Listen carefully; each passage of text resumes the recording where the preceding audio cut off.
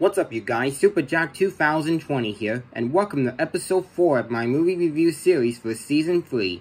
In this video, I'm going to be reviewing on this Disney movie from 1985, and that would be The Black Cauldron. Yep, that's right, I will be doing a movie review on The Black Cauldron. My favorite characters from this movie are Taran and Eloniel, because they seem like brave heroes, and of course, they are, and they go on a great adventure, along with a few other characters. And the villain in this movie is the Horned King, and he's so evil. The Black Cauldron is a great Disney movie, and it came out on July 24th, 1985. It's also on Disney+. Well, that's gonna be it for this movie review. If you're new to the channel, then hit the subscribe button and post a comment down below. That's all for now. This is Superjack 2020 signing off.